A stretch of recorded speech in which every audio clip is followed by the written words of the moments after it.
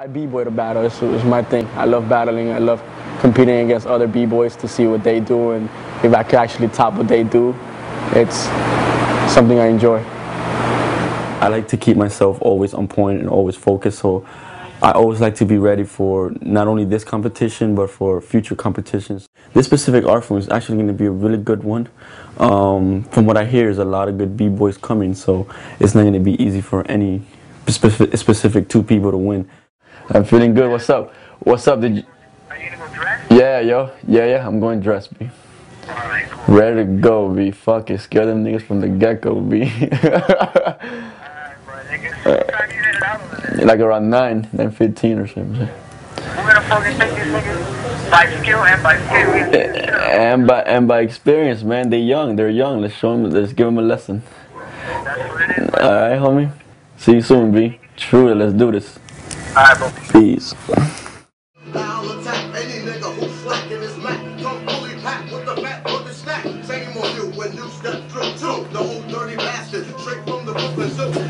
I'm ready. I need to tell the Lego. I get my numbers right when I step up into the floor. But once somebody attacks me, I feel like you try me too. You trying what I do. You trying what I live for. You trying my being. So I feel like once that happens, my whole attitude changes. It's like, all right, let's do this. You know, it's on now. You know what I mean? There's no going back right now. You tried me. You tried my art. I'm trying your art now. So I'm coming after you. And after that, everything blanks out. There's nobody around me but myself. So I do what I do at the moment. Make some noise for the winners of tonight's Lego and Toes. I feel great, yo. I did it.